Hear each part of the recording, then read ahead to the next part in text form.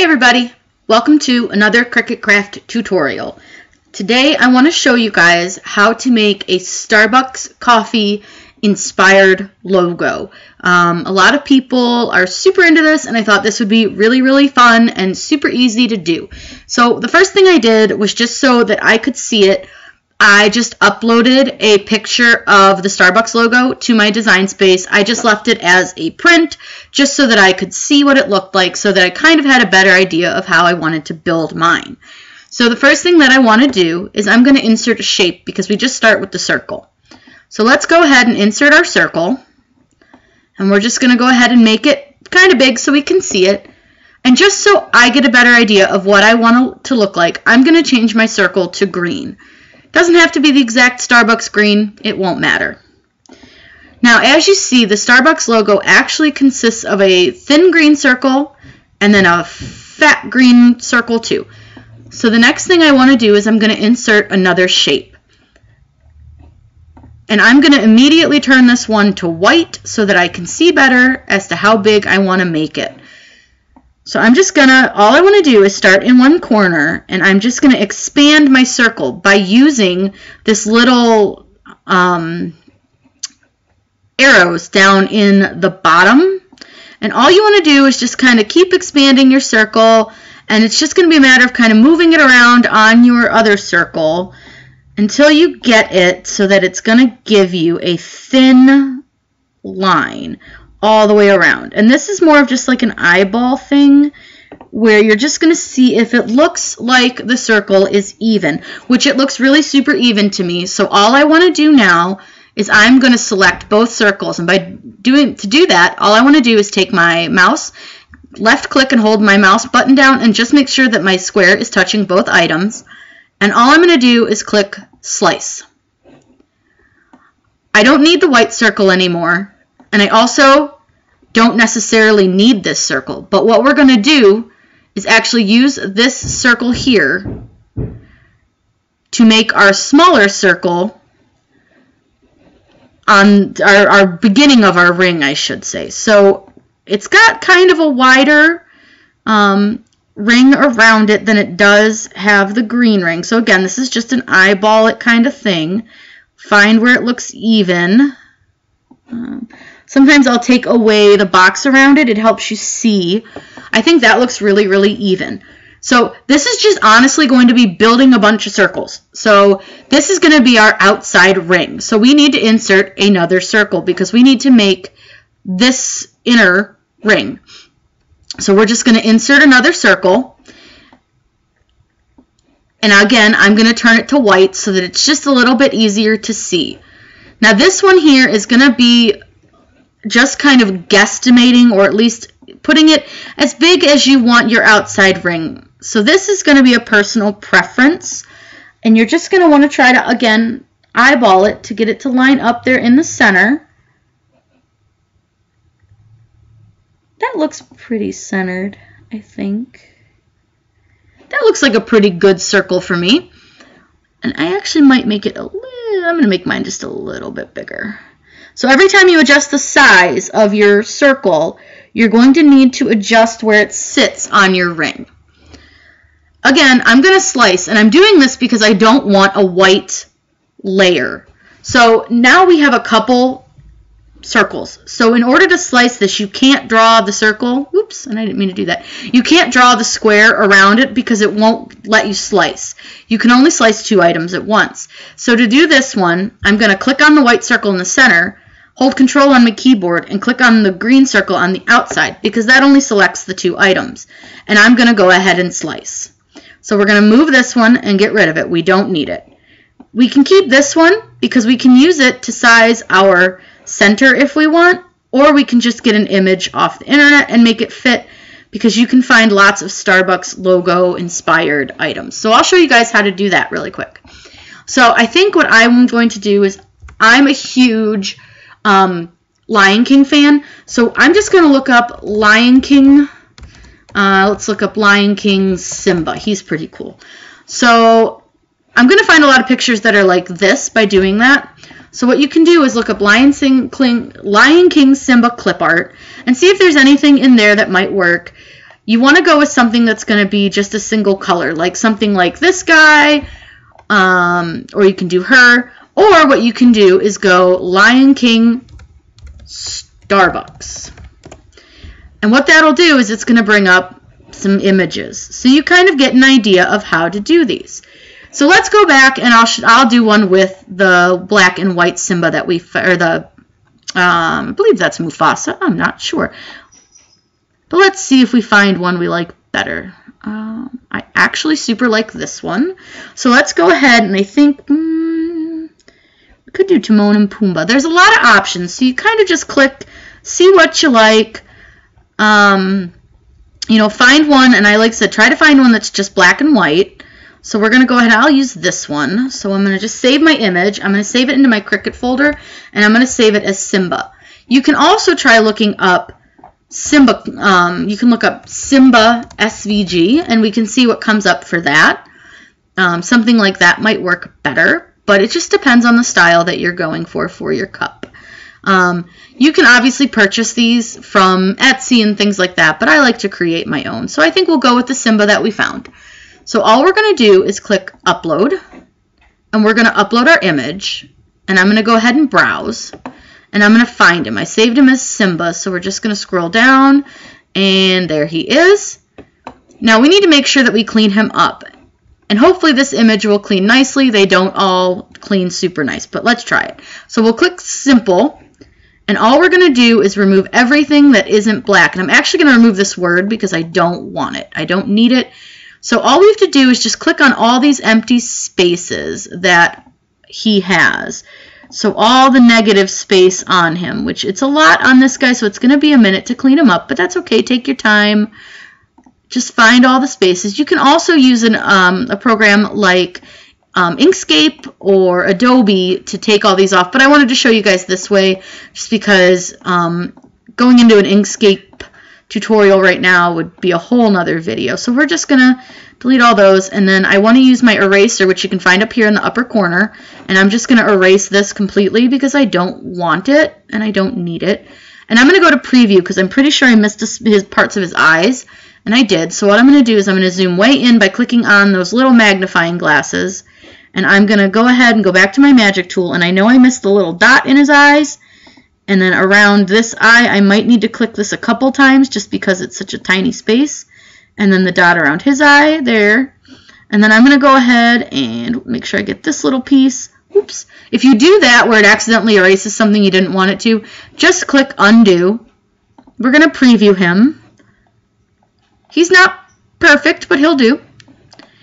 Like I said, if I had more time, I would find a better version, or I would upload him through Inkscape. But this will work for now. He looks fine. So we're going to go ahead and click Continue.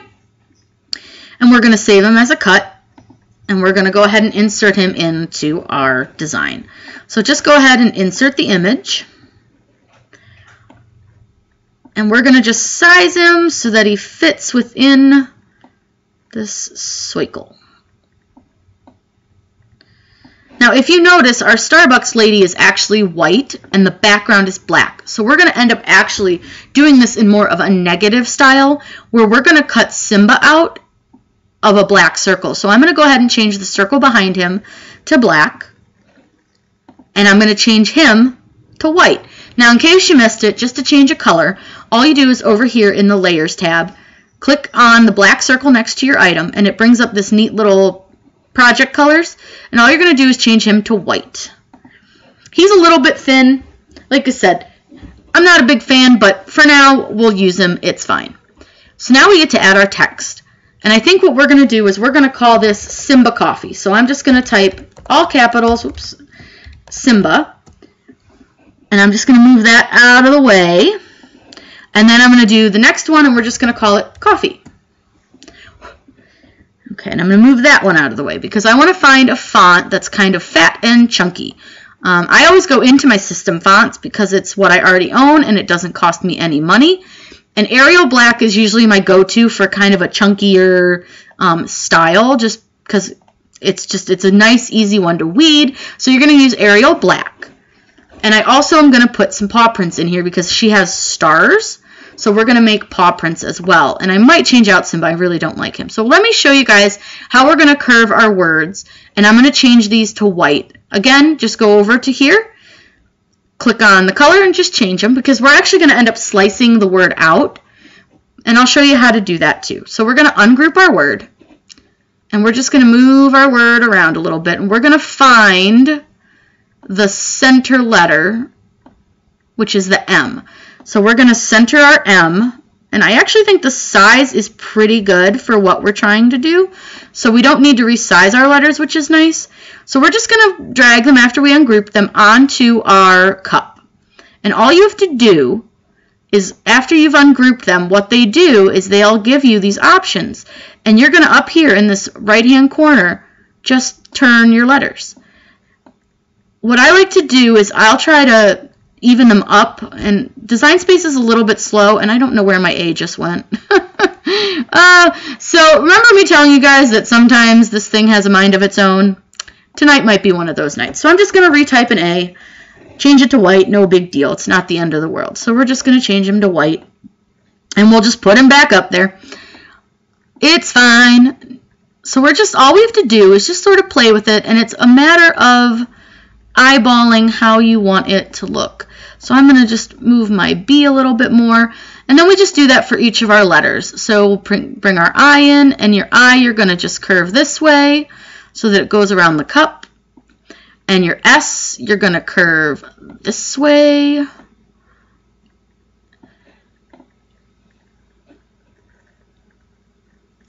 Yep, that looks pretty good. And we're just going to do the same thing with coffee. I'm going to change the color to white. It's going to be really hard to see right there, but hopefully you guys can see it. And then I'm going to ungroup. The center of coffee is actually the middle of these two F's. So the first thing I'm going to do is take my F's and center them. They may need to be a little bit turned, because if you look at the coffee in the Starbucks logo, they're just a little bit turned. So we're going to just turn it this way a little bit. And then this one looks like it, oops, and then I turned that the wrong way. This one looks like it's actually going like this. You know, it's not perfect. I'm not loving that. Again, this is just a matter of how you want it to look. So you guys can play with these letters, and you can use whatever word you want. The O usually doesn't need turned. It just depends on your font. You won't actually notice if you turn it. Just some of them are round and some of them are slightly oval. So just make sure you note that as you're doing your projects. If you've got a really oval O, you'll want to turn it. If it's perfectly round, don't worry, you won't have to. So just make sure all your letters are lined up to where you want them to be. And you want to make sure that they're not hanging over the edge of your design. And I'm going to slide my letters a little bit because I don't love their placement. And this is what I like about these types of items. They're really all up to you and what you like and what you want to do with them. They don't have to be exactly what everyone else does. So, you know, if you want your letters more curved, if you want your letters straighter, this is just all up to you guys and how you want to do it. So I kind of don't like the way those are curving, so I'm going to recurve these a little bit, and I think that's pretty good. So again, it's not perfect. If someone notices that these aren't perfect when you're carrying around your super cute cup, you don't need that kind of negativity in your life. So what I'm going to do now is I need to weld my letters so that they're one piece. And you can actually weld both words. The easiest way to do this is to come over into your layers, and you're going to click on one letter, hold the control button, and just click all the way down your letters while holding the control button. And what that's going to do is it'll select all of your letters, because we don't need to select anything right now except the letters, because what we want to do is we're going to click weld. What that does is it turns this piece into one item. Because remember, you can only slice two things. So what I need to do now is I'm going to select my word, and I'm going to select my my inner ring. All I'm going to do is click slice, because remember, we don't want too many layers when we put this on our cup. So we don't need this anymore. and we don't need this anymore. Because now what you'll see, if you look close, you can see the grid through. Because our cup is white, we don't have to worry about this white being a layer. So I'm just going to delete Simba. I'm not a fan. I don't like him. He just doesn't look like what I want on my cup. So I'm going to go back into Google and I'm going to find some other something. I'm just not sure what. But we'll find something to put into our cup. Let's go back and let's see what we can find here. Let's look up Simba coffee, maybe?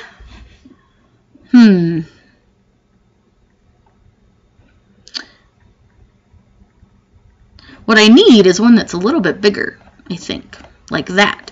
So like I said, this is really going to be all about what you guys want and how you want to design it. So I think what I'm going to end up looking up is Simba black and white, maybe, and see what they have that might be a little bit more what I'm looking for. And actually this, I think, would be perfection. So let's use him instead. So we're just going to save the image as. I'm just going to replace the Simba I already have with him. And we're going to upload our image again.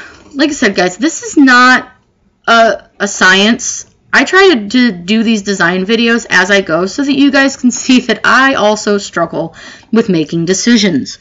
So I'm actually going to try to do this one on a more complex setting just to see if it'll clean up some of these lines a little bit better. But you're going to do the same thing where you just go through and you're going to remove all of the negative space. And he may not be great because he's got some very small parts, but we'll try it anyways and see what happens. I think he's super duper cute, so I think he's going to look really good. I just think it's going to take a little bit of time to clean him up, a little more than normal, but that's all right. Again, you could easily use Inkscape or Adobe, and someday I will have to do a tutorial on how to change these in those programs so that you can see how easy it really is once you learn. And I promise you guys, it looks so much harder than it is. And some of the videos I've seen make it seem like you have to know every itty-bitty little design detail, and you just don't. It's fine. All right, I'm just going to use him. He's not great. I'm not a fan. He's very hard to get clean, but either way, he's fine. No, he's not. Holy Moses. Sometimes you can't see how bad they are until you actually pull them up. Sometimes you can look and see if there's possibly a smoother version that'll bring up in Google. He doesn't look like he's going to be very smooth. So sometimes it's just a matter of looking and finding, and oh, I found him. Let's use this one. So we'll call him Simba's. So we're going to just back out of this. Not a fan. We're going to browse. We're going to go find our new Simba, which we'll use this one. I'm just choosing complex to see what it does, but it looks like it cleaned him up pretty good. So he's really easy. We're going to stick with him. I think he'll look super cute on the cup. So we're going to go ahead and save him as a cut. We're going to insert him into our project. And again, change him to white because he needs to be white, because we're not going to actually end up cutting him out. Oh, I think he's really cute. Yeah, I think he's going to work beautifully. So I'm going to just resize him a little bit because I want him to hang off the edge just like she does. So remember, we have to slice him out too because we don't want him as a layer. So I'm just going to select him and select the black behind him, which that did not do. All right, it doesn't want to do that. So you can, if you know which layers you need, you can come over here to your layers tab, select Simba, and select the black circle, and just click slice. Because again, we don't want Simba, we don't need him. So just pull him away, and we're going to delete him off of our screen. We don't need him. The only other thing I want to add is I'm going to add 2 little paw prints because I think he would look really cute and it would really follow the Starbucks logo. I've already uploaded paw prints before, so I'm just going to go and look at my view all, and I'm going to find my paw print that I uploaded. There it is. And I'm going to insert my image. Now for this one, I'm going to make him way smaller, and he's also going to be white just so I can get a better idea of what he's going to look like. And I'm just going to slide him right here.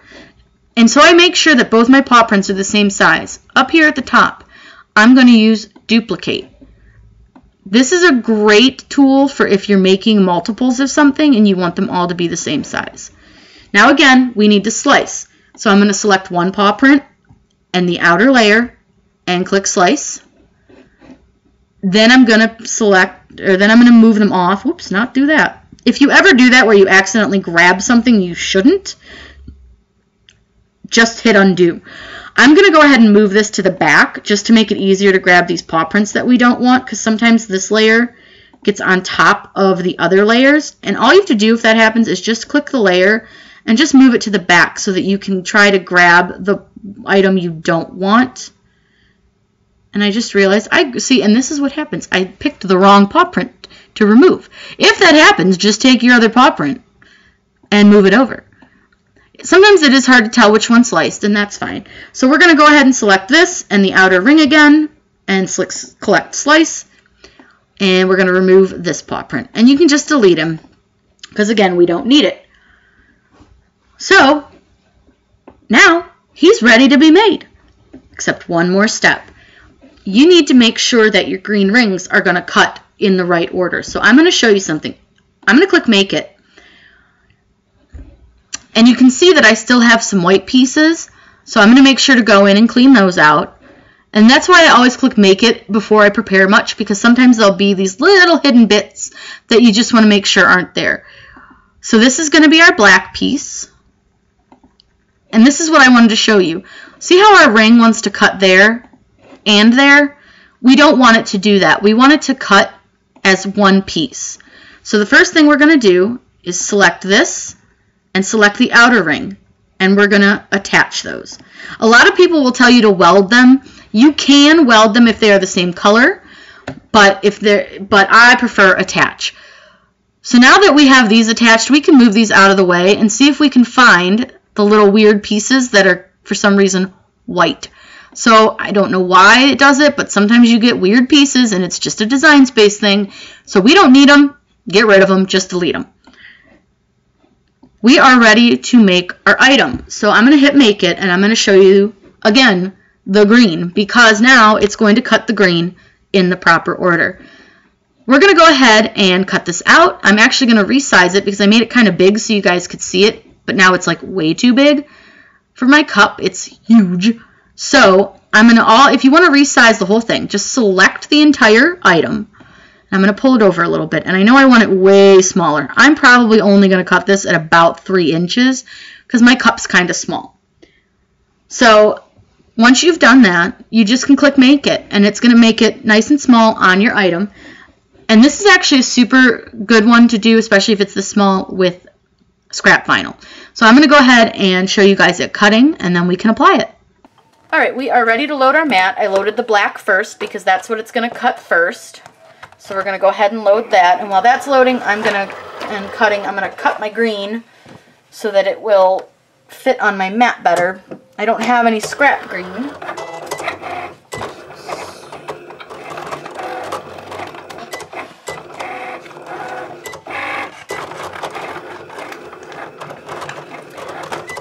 The one trick I like to use so that I don't have to unload my mat is I will put my other color down in this lower corner so that I can just flip my mat over and then I can unload both of them once they're done. So as soon as this black is done, I will show you the green.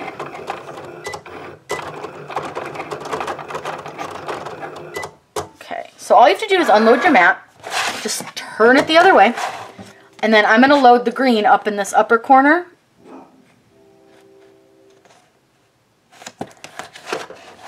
And then all you have to do is just put your mat in again and hit the right button. You can pull the one off on your corner if you want, that way you can weed it while you wait.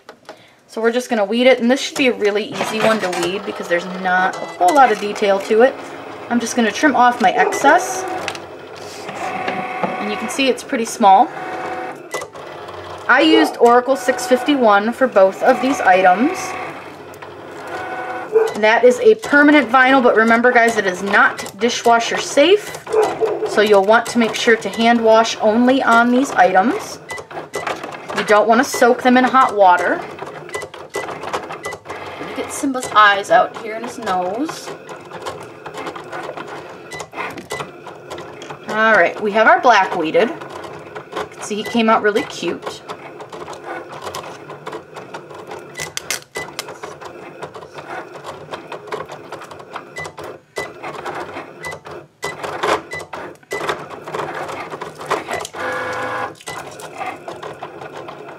Now something like this you would not want to use on your Air 2, the quick cut, because it does have such small details for the coffee ring. So you'll want to make sure that you just do this at regular speed.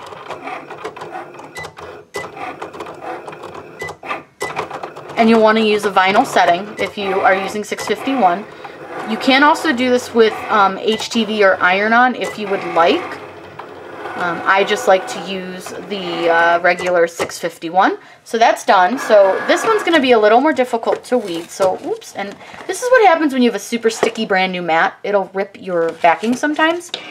So just be careful removing it. I shouldn't have quite ripped it that quickly. So just slowly take that off. I'm going to close this so you guys can see better. And I'm going to aim you down here. And all we're going to do is carefully, and I'm actually going to trim this one because I can save that big piece of scrap right there. So I'm just going to trim it.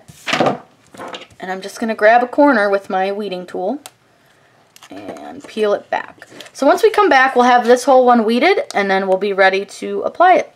We are ready to put our transfer tape on. I just use Dollar Tree contact paper.